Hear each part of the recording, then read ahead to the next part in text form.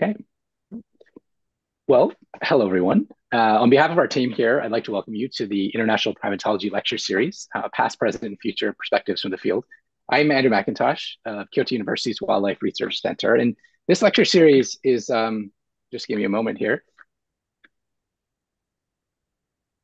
Yeah, this lecture series is part of our CICASP Seminar in Science Communication, which is run by the Center for International Collaboration and Advanced Studies in Primatology here at Kyoto University's Center for the Evolutionary Origins of Human Behavior.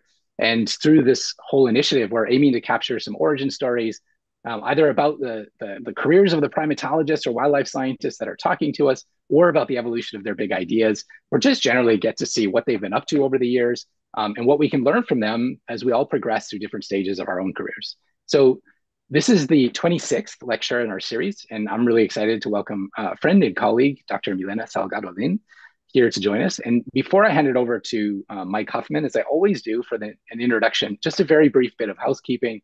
If you're watching on YouTube and have a question or a comment, you can go ahead and drop that in the live chat accompanying the stream. And if you're here in the Zoom audience, then feel free to drop your questions at any time in the chat. We'll make sure we get to you later during the Q&A, or you can just hang on to it and raise your hand during that and ask your questions directly. So we hope you all enjoy this lecture. And without going any further, I'm going to pass it over to Mike for an introduction. Thanks. Mike. Thanks, Andrew. Milena, welcome. It's a pleasure to have you join our series. Um, Milena and I have been friends for some years now. I think we met first in Vietnam, but at the IPS meetings, and we were both very interested in monkey malaria, in Plasmodia nosai, and the issues going on in Southeast Asia. Um, Long time has passed since then. We've managed to keep in touch, gotten back in touch lately, and I hope to be working along with you guys in Malaysia in the near future. We're um, doing parallel things in some areas, and others are things that I have no experience in. So I'm really looking forward to hearing all about how you got into the monkey business and the great work that you and your partner are doing in Malaysia. I've managed to meet you both briefly just a few months back. Unfortunately, I couldn't go to your site, so I'm hoping to learn more about what you're doing there now and what your plans are and what you've done. So without any further ado, I would like to hand it over to you, Milena, and take her away. Thank you, Michael. I will try to share my screen now uh, as it should be. I hope I will do it correctly this time. I think Perfect. you're watching the screen as it should be, right? Yep, it's Uh, perfect. First of all, thank you again for inviting me to your lectures, to your series of lectures. I've known Andrew and Michael for a while now, as they say, and it was an interesting proposal because I am not really a primatologist, but I do have a very strong interest in primates. So, first of all, I am from Mexico, and therefore you can understand why in the title of my talk there is this glyph, which in Aztec, in Nahuatl, it means monkey. So the life and work of a monkey in Saba, which is me, and everything that happened before I came to Saba. So I just mentioned to you that oh, why is it not moving forward? There. I am Mexican, and we all start somewhere. So once upon a time, I was a very, really little girl, almost 1 year old, and I already love monkeys. As you can see, I have how to say this, something that I share, I guess, with all the people that have been on the, excuse me, on the lecture series, and that's that I have a pet monkey, a pet stuffed monkey. It's not a real monkey, obviously. And this monkey, whose name is Cheetah, has been with me all my life. And where that interest came from, I have absolutely no idea, because as you can see in my screen, I come from Mexico City, and I had pretty much no influence of forest, of natural park that was nearby. My family were not biologists. My family were accountants and business people. And it was the 80s, late 70s, early 80s when I was growing up there, and we had no internet. So my information about primates and wildlife in general was very, very limited. So for a long time, I kind of focused on other things. I love to swim, and I trained really, really hard. And for many years, I was convinced that what I wanted to be was a swimming champion, an Olympic swimming champion. And I guess that dream kind of was cut short because of lack of opportunities. And well, I'm very glad about that, because I don't think I was cut to do that. And later, when I was growing up, I was never a person that had a very defined career path. I know people, my husband is one of them, who was born and knew all the way through what they wanted to be when they grew up. My son is another one like that. They just knew they want to be something, and that's what they did. In my case, it wasn't like that. I loved animals. I really like primates. I love going to the zoo and watching them, but I felt it was not right. Something was not right about that, and I couldn't really understand what it was.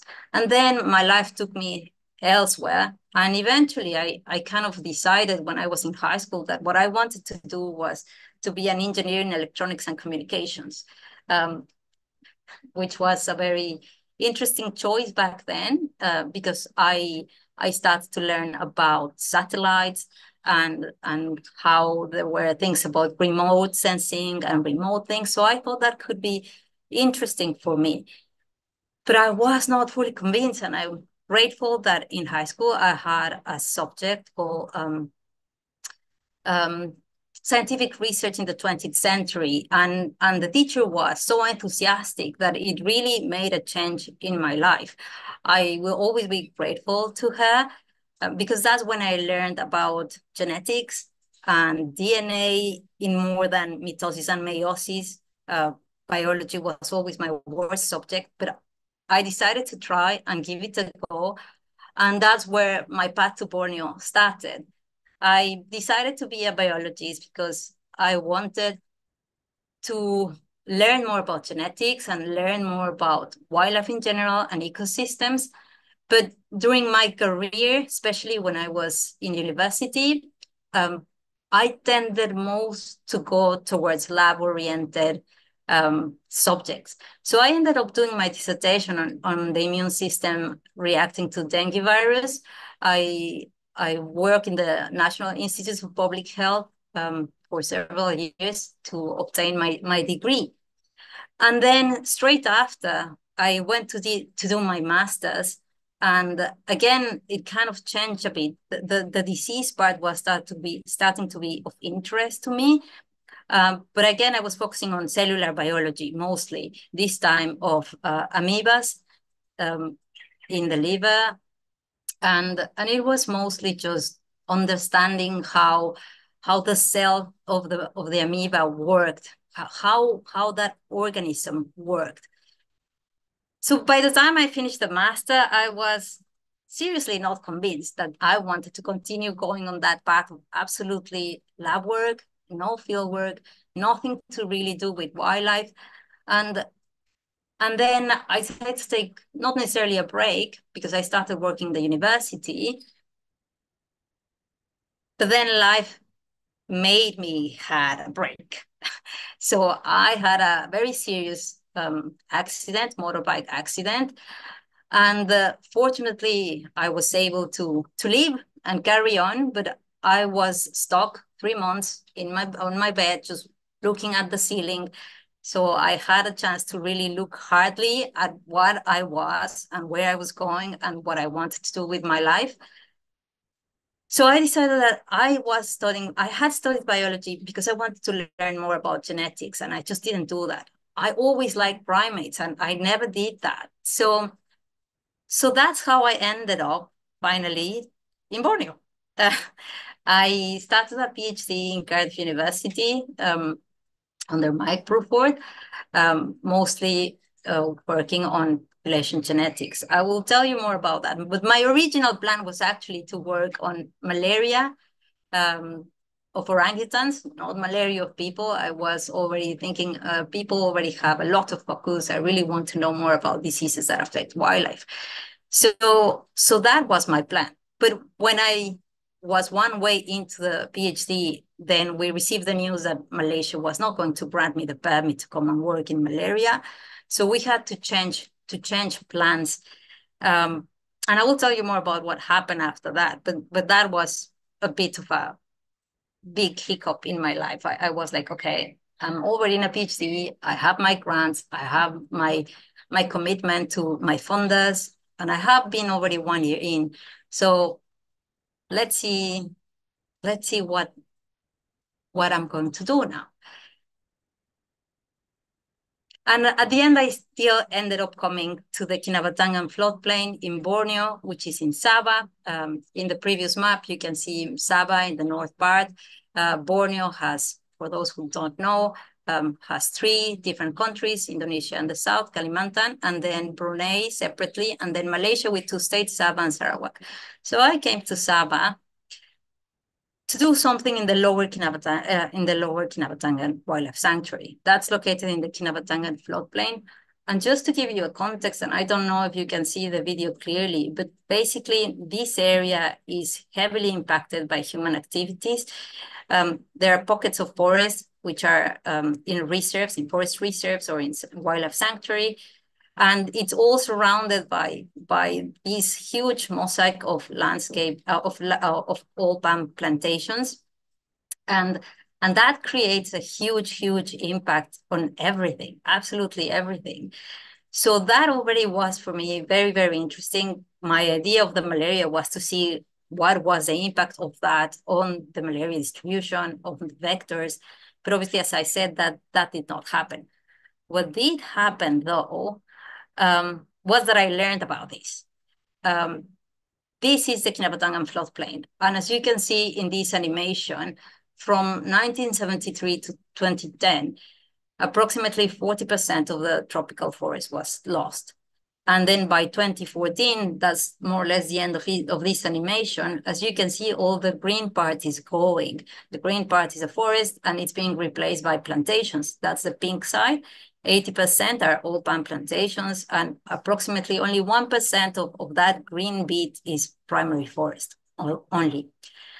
So this area is a very interesting place to work and to understand, see how we can make it better and see what's really happening in the animals. So when I arrived, my supervisor, one of my supervisors in Cardiff University, he had just started.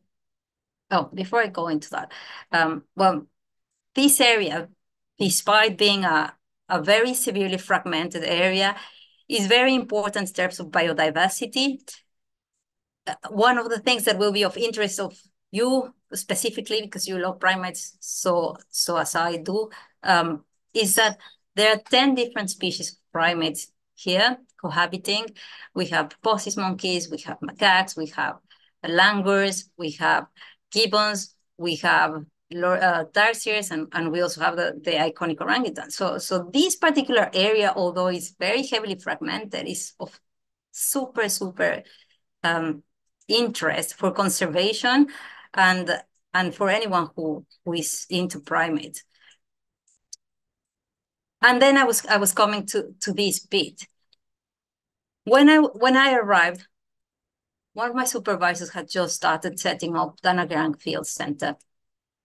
And Danagerang Field Center aims to understand the wildlife responses to human-driven landscape changes. As we say, we started in 2008, and I was the first PhD student to be located there.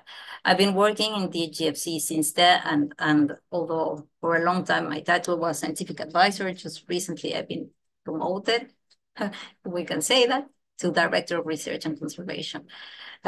Because my career has fanned out, and I am not longer just doing genetics or parasitology. So I told you that I came here with an idea or to do malaria, and that just did not happen. So one of my supervisors said, well, I am very much into population genetics, and we have already a project that was started there but was not finished. And that's how my monkey business began, really, with DGFC.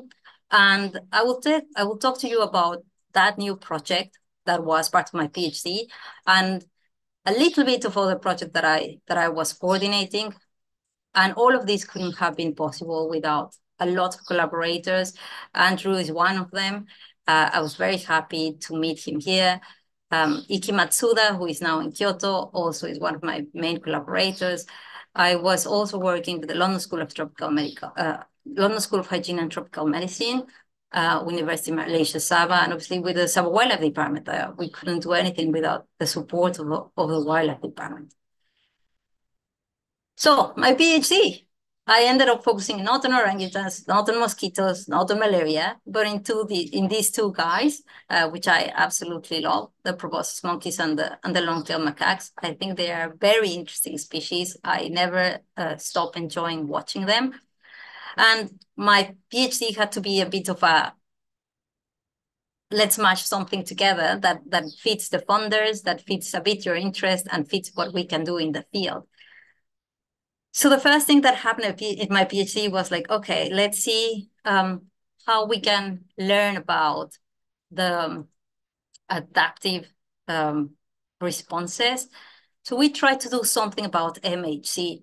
And I have to say that this was the one part of my PhD which I focused the least on.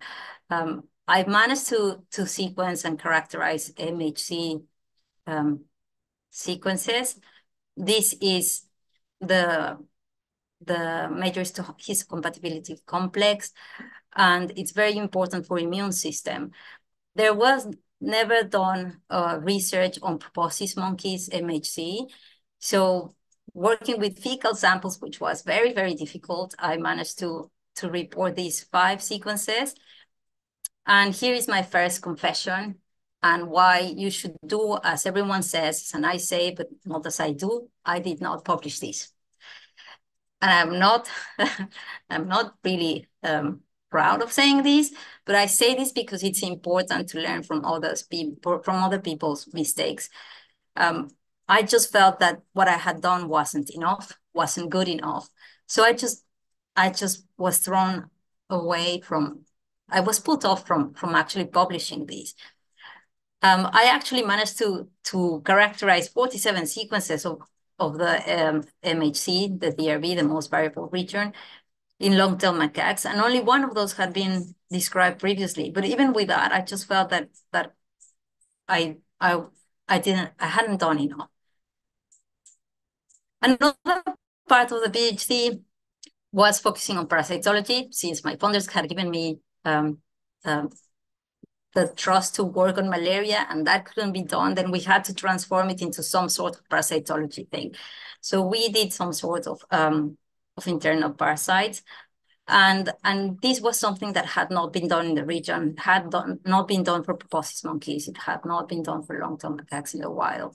So we ended up having some baseline information with 14 different taxa. Here I'm just showing you some examples of the things that we found. We had cestodes, trematodes, nematodes, some acanthocephalans, and some unidentified things that we never knew what it was. We could see that parasite richness was higher in proboscis monkeys than in long-tailed macaques, and that these had small but still significant distribution in the north compared to the south of the river. So the Kinabatangan Wildlife Sanctuary, as you see, there is the big river passing through the middle of the area. And on the north bank of that river, that's where I found more parasites in proboscis monkeys than in long-tailed macaques, and also than from those proboscis monkeys on the south of the river. That's as far as we went. We didn't explore this more. And again, I felt that my work wasn't enough, so I didn't publish this. And again, you shouldn't do this. You should do what everyone says to do, which is to publish, and what your supervisors deserve and should do.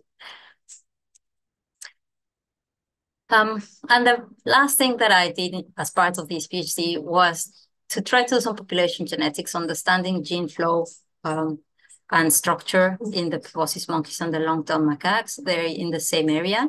And to do that, I had to do a microsatellite library for proboscis monkeys. So that was a species-specific marker, nuclear marker, to understand and to be able to do some genetic analysis. And I found over 40 microsatellites, but during the PhD, I could only characterize 8. That I published. And with those, I managed to do some minor genetic analysis. And we saw that the genetic diversity was really high in macaques and moderate in proboscis monkeys. It could have been an indication that there was already a constraint in the gene flow from outside of the area. Within the area, the gene flow was quite high in both species. And one of the questions about that was because the previous work that had been done by the team of my previous supervisor was on orangutans and also in macaques and proboscis monkeys, but more on mitochondrial DNA. And there was some indication that the river might be a geographical barrier, especially for the macaques, not so much for the proboscis monkeys. But with the nuclear markers, we actually saw that that was not the case, and that this gene flow was quite high in both species. By the time I reached this point in the PhD, I was already quite convinced that academia was not my way. I could have done it, but I didn't want to. And then life puts you things in the path. And for personal reasons, I thought that going on the academic way was not going to be something I could fully dedicate myself. But I kept contributing to DGFC's research programs, and one of them was the proboscis monkey conservation program. The idea was to do a statewide survey and to try to understand the genetic characteristics of the proboscis monkey so this could be used for conservation. The work that I did in the PhD was the basal work, especially with the microsatellites, to do this more in-depth analysis, statewide analysis. So we went on this program capturing proboscis monkeys, and we got over 100 animals that were captured around the state. You can see the points in blue, red, orange, and those were the areas where we captured proboscis monkeys. And doing some Bayesian approaches, we could see that there were 3 genetically distinct populations here in Saba. One is very clearly located in the East Coast, and the 2 others have like a funny shape, like kind of in the middle of the state. That's kind of the Crocker Range goes through that, and then towards the West Coast here in Saba. That's the yellow bits. We could see through the genetic markers that there was low levels of dispersals, but that the population were still genetically fit. We could also infer that there was going to be a decrease of genetic diversity depending on the connectivity. Saba has been highly fragmented with these old palm plantations and also by its own geographical topography with the Crocker Range in between. So we have continued this research separately with a colleague from Cardiff University, and we have gotten some very interesting results, which are this time on the way of being published. We are writing that paper, and so I can't tell you much more about it. But what I can say is that the yellow-orange populations seem to be quite old compared to the others. So there is a support for an expansion after the glaciation and Pliocene, where the proboscis monkeys actually dispersed from Mount Kinabalu to the rest of the state, probably using the river systems. But that's something that will be published, and I hope that you get to read that in this year. At the same time that the proboscis monkey conservation program was happening, I got involved in this other project, which was called Monkey Bar. Monkey Bar project was an initiative from the London School of Hygiene and Tropical Medicine. And what they wanted to do was to understand the risk factors that were causing the infection of Plasmodium knowlesi in people. And this is where I met Michael in Vietnam when I went to present the first results from this project. The project was multidisciplinary. There were several components with entomology, parasitology, social science, clinical medicine, and spatial modeling, and a primatology component, which was coordinated by myself, done by members of Danagram Field Center. By then, I was not a primatologist already, but I still like monkeys very much. And I was very enthusiastic about this project. I thought it was going to be very interesting to understand how this scheme here, how this tentative dynamic was actually working.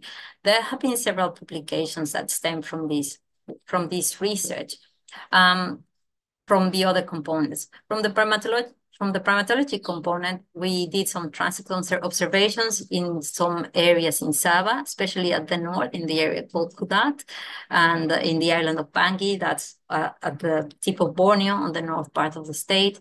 We had some phenology plots.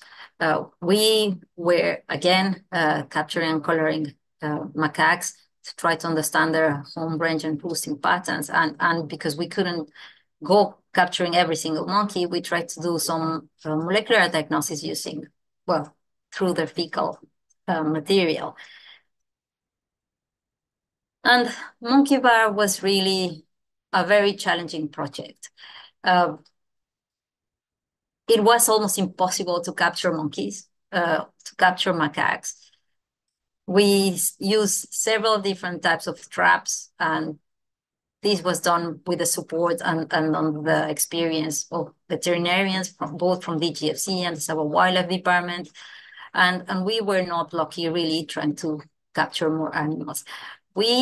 However, of the 8 animals that we managed to capture and color, all of them were positive for Plasmodium knowlesi. And then there was this particular individual who was captured the first in all the project. That was in 2014. And if you can see in the bottom part, I'm trying to get a pointer. Yeah. So on this side, these on yellow are the movements of the macaque during the day, and in blue, which you may not be able to see, are the roosting places. In this excess, which may not be very visible, are houses. We have this. There was this patch of forest here, and what happened with this animal was that by late April, this area was cleared down and burnt. So this animal was displaced.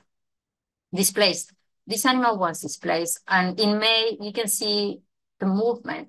It was trying to locate an area where it could finally be again. His whole is pretty much part of a lot of his home range was destroyed. This animal was positive. So this gave us an inference that moving the deforestation could have an impact on the disease risk transmission. By June, July, this animal already had established itself at the north of this road here, reaching other houses. And by August, September, it had established a completely new territory, again, reaching other houses. In this project, we mostly targeted fecal material, but we needed to have some sort of method to use. So we were comparing a couple of methods. One of them was one that Michael used, and then there was another method. And unfortunately, we didn't really get very good results in either of them. We couldn't use qPCR, for example, and we just had to do with conventional PCR. At that time, there were 15 captive macaques by the wildlife department. They were coming from other areas in the state of Sabah. And we could see that 68 of these were positive for Plasmodium knowlesi. 68% were positive for Plasmodium knowlesi. That was when we analyzed their blood. And when we analyzed their feces, we could see that only 33% were shown that were positive. So clearly our method had a lot of constraints in which the window of opportunity of capturing the parasite on the feces was quite short. From the wild animals that we capture, about 300, from the fecal samples that we collected from the wild animals, that were about 300 samples, 60% were positive for Plasmodium and 20% were positive for Plasmodium knowlesi. But if we take these numbers in consideration, it is very likely that the PK positive were higher in that area.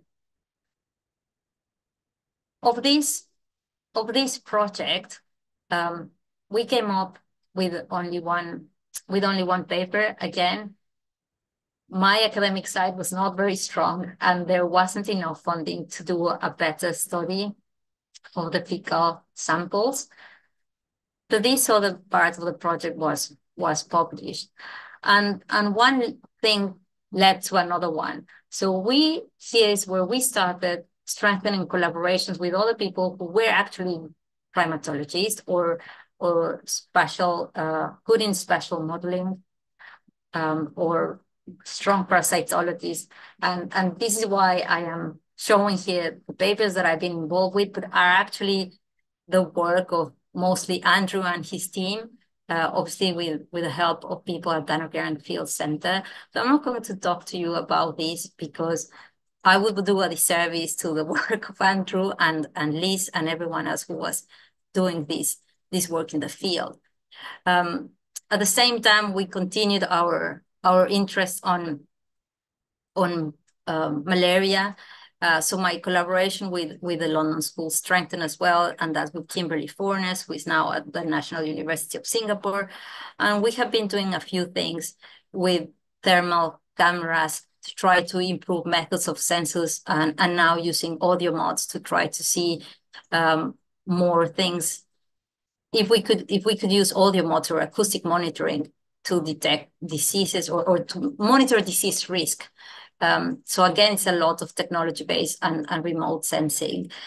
And then stemming from the proboscis monkey conservation program, all those samples, which were a lot, have been used by my collaborator, Iki Matsuda, understanding things about biochemistry and how that could help the diet of monkeys that are captive in zoos.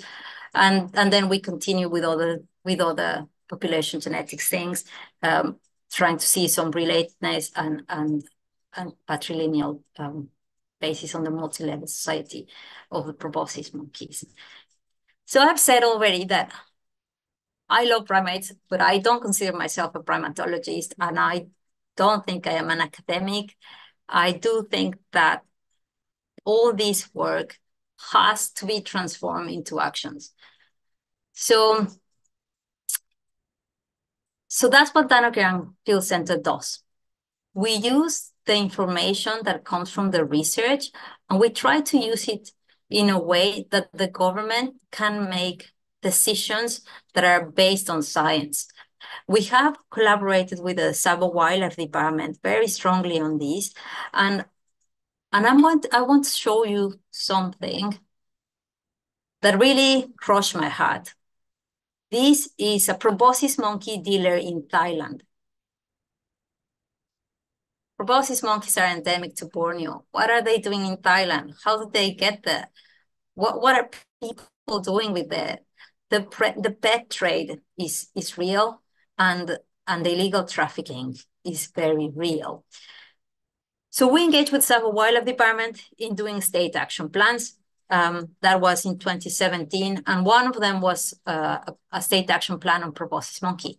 But we also did state action plans on Bornean banteng and the Sunda clouded leopard. And one of the things that was common for all these species was that poaching, hunting, and illegal killing were a very significant threat to these animals.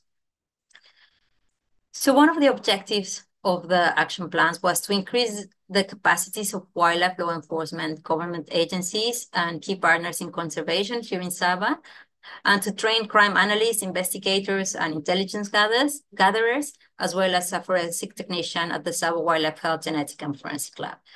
I haven't talked to you about the lab, but the lab stemmed from a collaboration with EcoHealth Alliance, the Saba Wildlife Department, and Danaker Field Center. So we established this laboratory where we really wanted to look into also forensic problems for Saba Wildlife Department. So the wildlife health and genetic part had been established since 2013 and were flying and going well. The forensic part wasn't. And as part of the management committee for the GFC for this lab, I was really committed on developing this.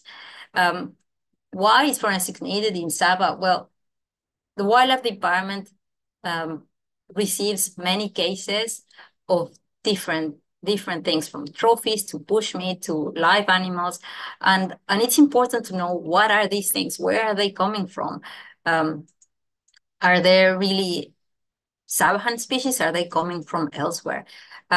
In Malaysia, the National Forensic Laboratory in Peninsular Malaysia has a severe workload, and the cases in Sabah were difficult to manage.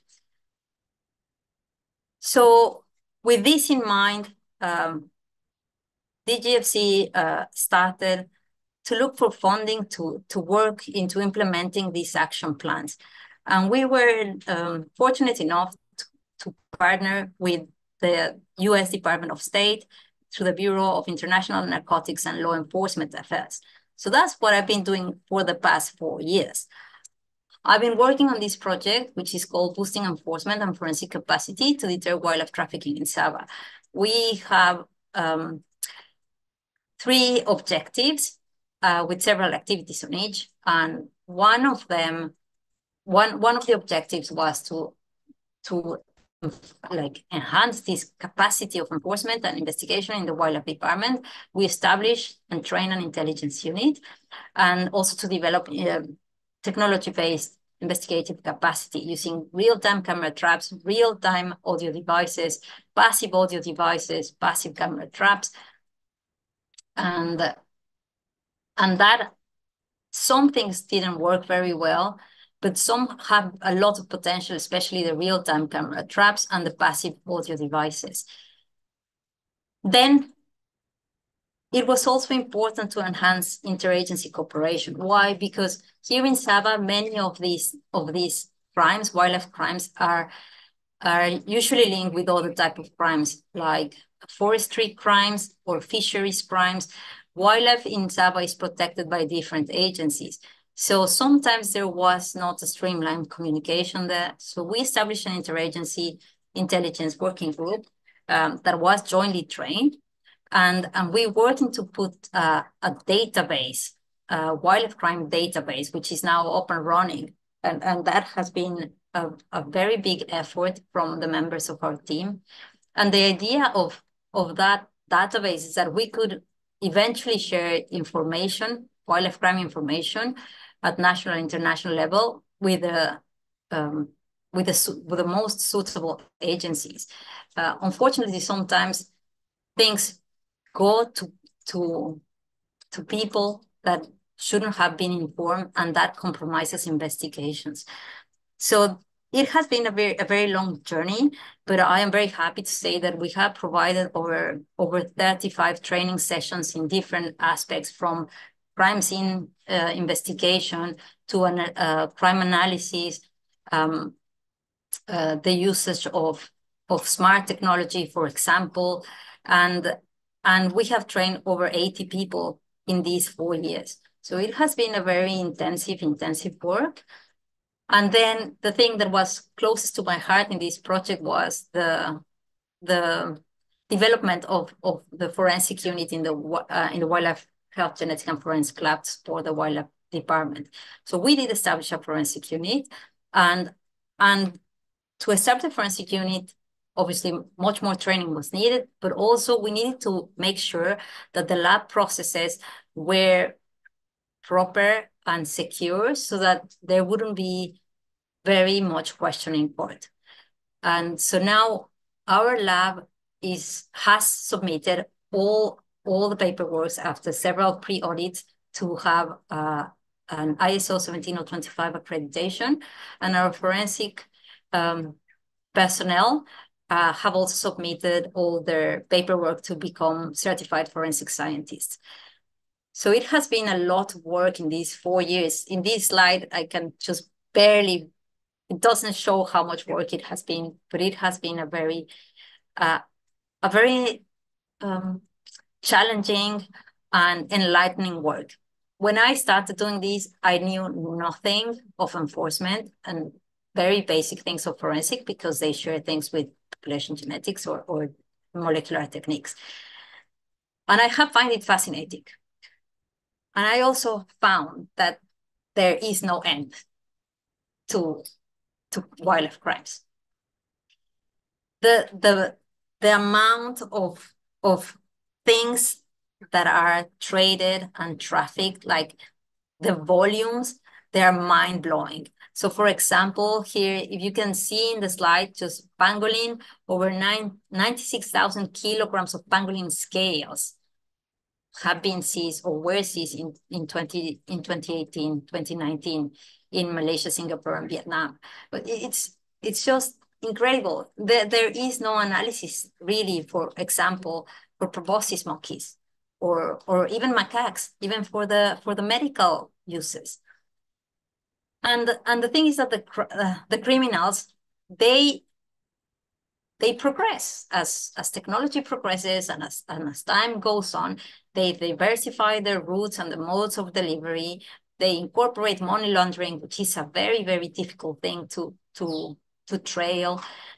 It goes by fashion. Sometimes pangolin is, right now, still pangolin is the most trafficked mammal in the world, but right now we're seeing a big trend on people trading porcupine quills. What for? It's just like fashion. Things come and go and fluctuate. Online crime has no end, really, between WhatsApp group, Facebook group, Instagram groups. All of that has been monitored and is being monitored by the intelligence unit that we set up at the Savo Wildlife Department. How they source their methods, how they source the things, what are their methodologies. They go and recruit people that clearly is in need. There is an economic need, a socioeconomic need. There is also a behavioral pressure because some people were used to be hunters and they want to kind of continue that. So they exploit those traits and trends of society, and basically it seems that we will never be able to stop wildlife crimes. So that's how I became a conservationist. I found my ikigai, and you in Japan should be very aware of what this is. I came across this like 3 or 4 years ago, and it really made things click inside me. My ikigai now is that I am a conservationist who really likes primates, but also likes scientific work, not necessarily to do it myself, but to collaborate with people so that then I can facilitate resources, places, infrastructure, funding. I like to do that. I like to help others to do what they can do. And with that, I can help with the conservation of wildlife and primates that I love. I am very happy. So I think I have found my ikigai in conservation. Enforcement really is something I like. Diseases that are linked to wildlife that could be spread through bushmeat trade. I think that whole area is really, really interesting. And that's what I've been doing for the past 4 years. That was the background I had to reach to this stage. And what I can say now is just my advice, if there is any, if it's for whatever it's worth, is that people need to be flexible and be able to change their career paths. Just embrace what is needed and what is coming at you, and don't feel afraid of stepping out of the comfort zone. I've been stepping out of that comfort zone, and my comfort zone has been expanding and expanding, and I will move on and get into all these things with the audio mods and the acoustic monitoring, which is a very interesting thing, and I have no idea, but I will go into that. And to do that, I need to keep establishing collaborations with people that know, with experienced partners. It has been an absolute pleasure to work with all these people like Andrew. Now I hope with Michael, and to do change, to even if it's a tiny bit, we need to work closely with the authorities. We think that the authorities should be doing something, but when you start working with them very closely, then you see their actual needs, what the people in the ground need, not what the director said that should be done. If you work from the bottom up, change can happen. And then we just have to keep asking and seeing what are their problems and how we can help them address them and solve them. So that's it. Just step out of your comfort zone and find your ikigai. So thank you. Amazing story. Thanks, Milena. Yeah, great, Milena. Thank you. Very important message for everybody, for me as well. I learned a lot from your experiences. Thanks so much for sharing. It was a pleasure. I am not a primatologist, and I felt very ashamed to find my name within people that are really big in primatology. I was taken aback, but I hope this is something that is useful for students and for others, that you just need to move with the flow a bit and embrace what comes at you. Yeah. Right. I think For you've sure.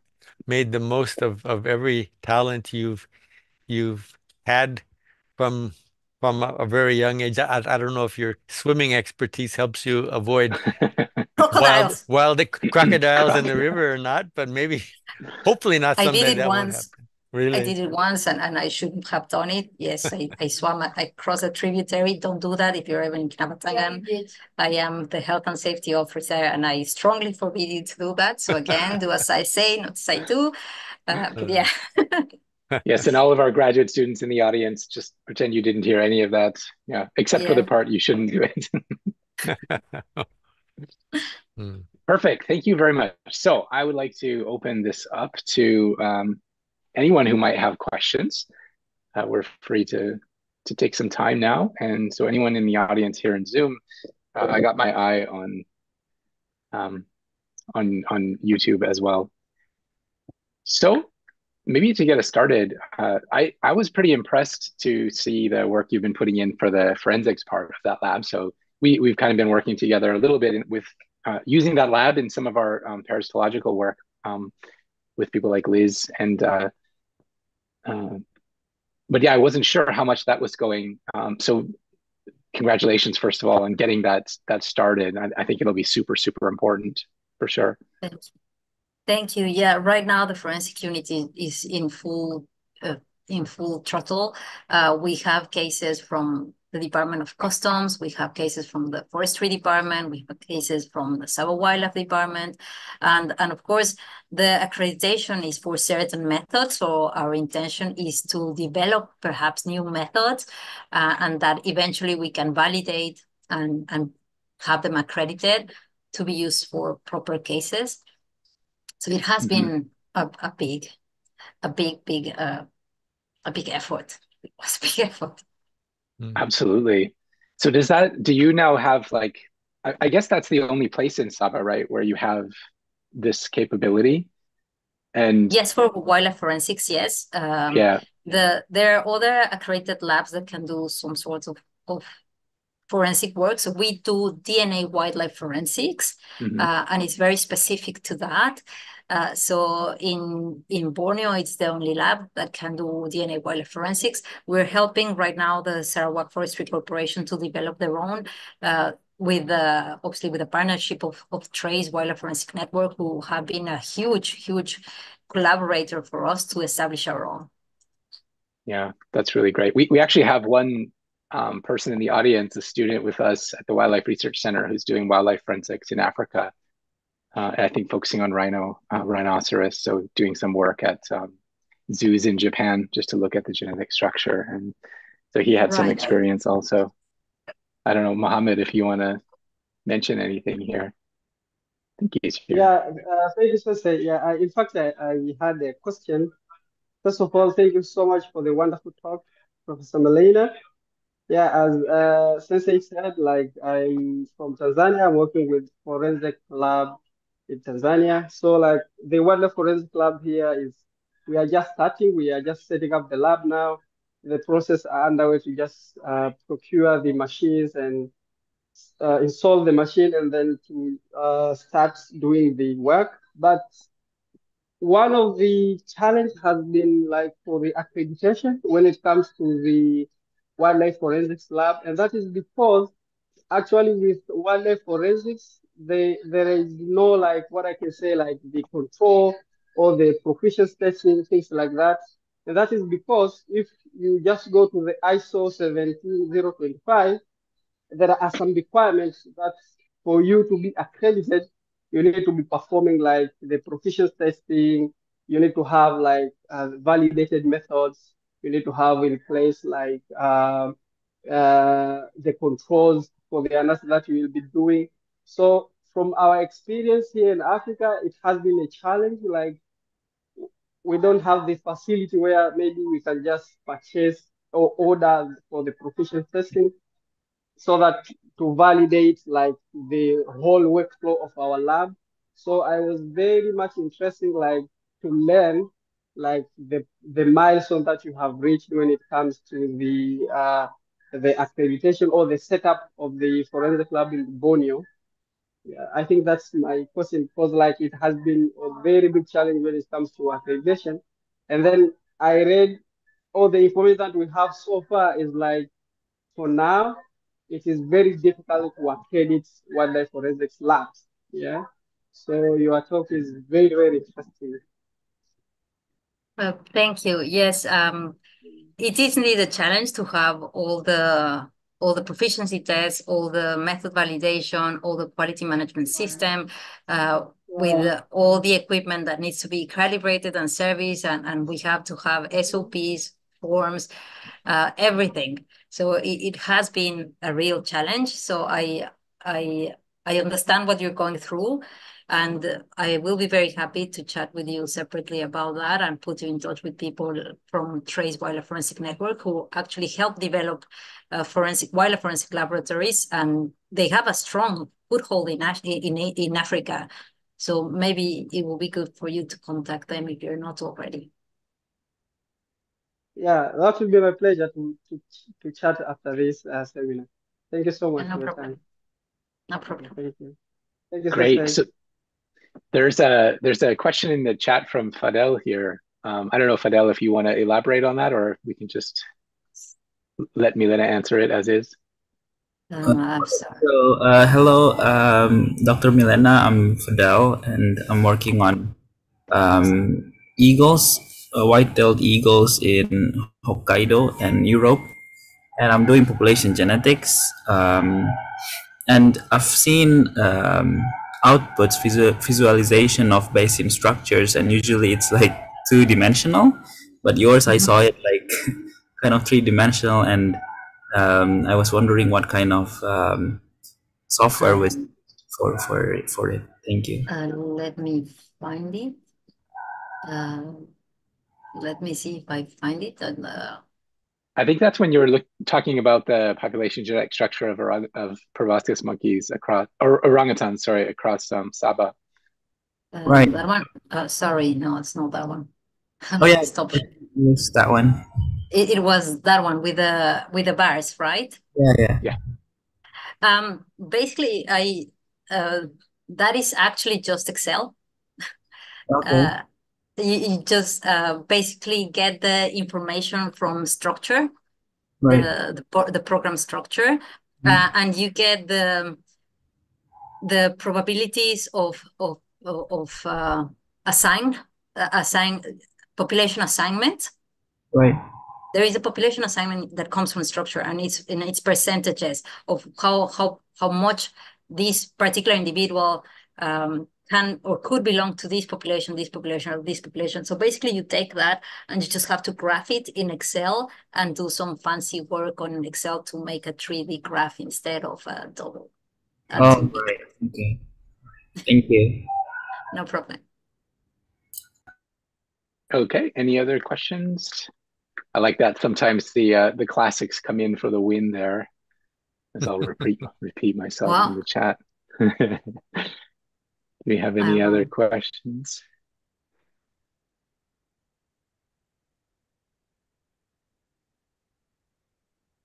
So maybe while we're waiting, you said something really important as well, which is it's become really important for you to kind of take the science and turn it into actions. And you have, I know through DGFC and through the Sabah Wildlife Department, you have a lot of interaction with the authorities in Sabah.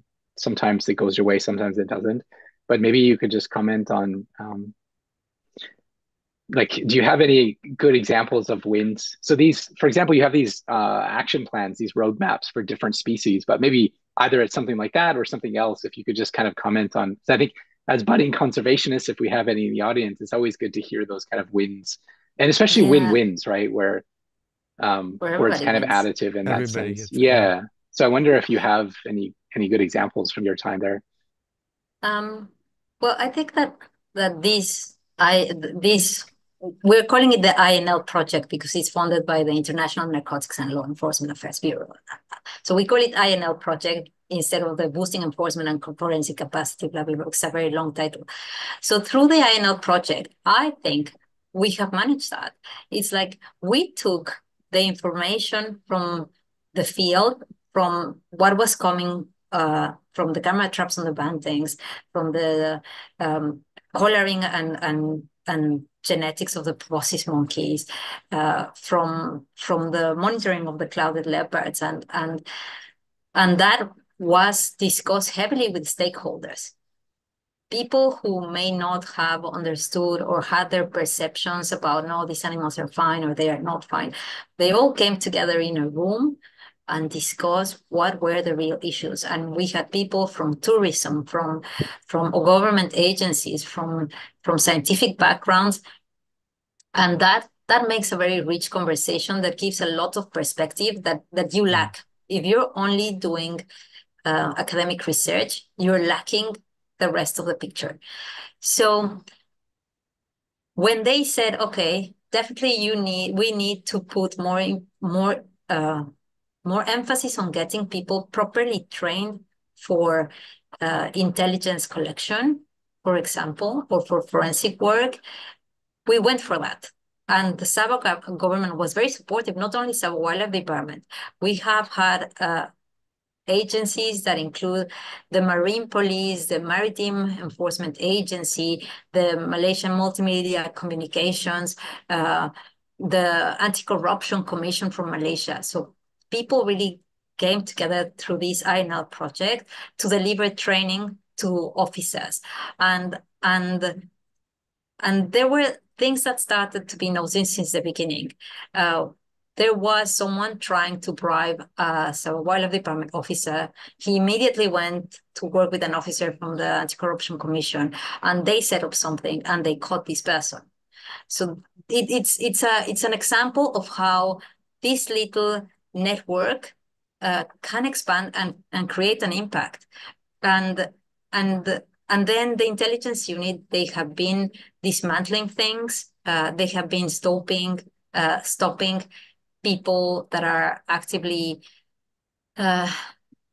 poaching or trafficking. It is a little thing, but those little deterrents or those little actions can can be seen as big deterrents for others.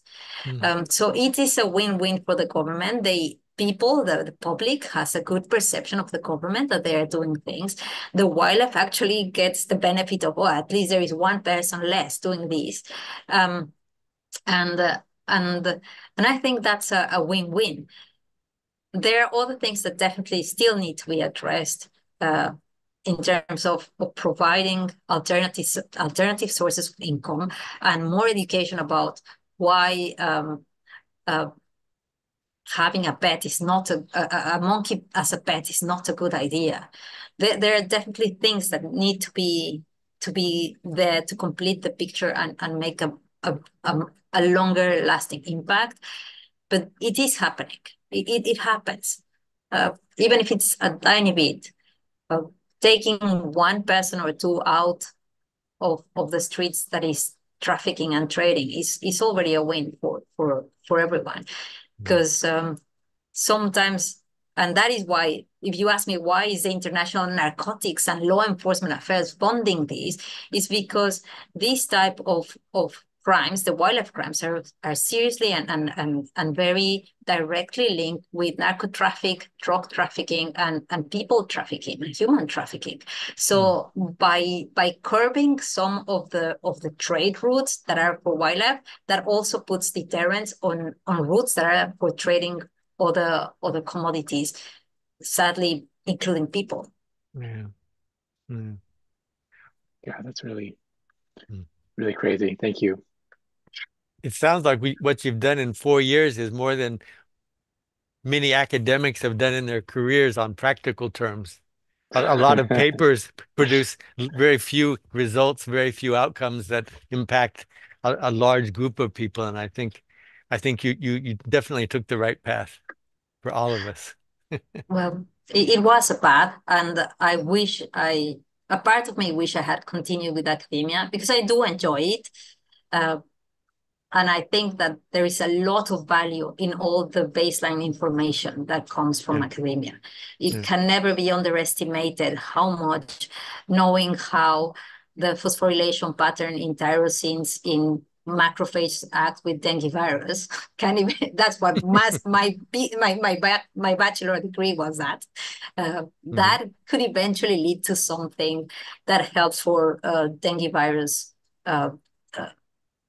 prevention, for example. So I don't think it's fair to compare what you academics do with what conservationists do. I think they're absolutely complementary and cannot Should go be, yeah. without being hand in hand. Well, I hope in the near future I can drag you back into a little part of academia, and you can drag us into practical use from what we hope to work on in Malaysia with you. It will be a pleasure. I do keep thinking about that project about diet of places, diet in especially for monkeys in the restoration plots that we have in near Dana Caring Center. So we also do restoration ecology. There are many things that are done in DGFC, and I didn't touch on that. But definitely it will be interesting to incorporate into the plants that are being used for restoration, some that are actually more of diet beneficials from the diet point of view of primates. Cool. Well, I think that's a good place to stop here. So Milena, thank you again so much for sharing your story with us. Thanks to you, and I'm so sorry for the delay. I got confused with the time zone. Nobody has to know. Nobody has to know. Well, now everyone knows, so thank you. Now everyone knows. Thanks so much. Let me stop the stream here.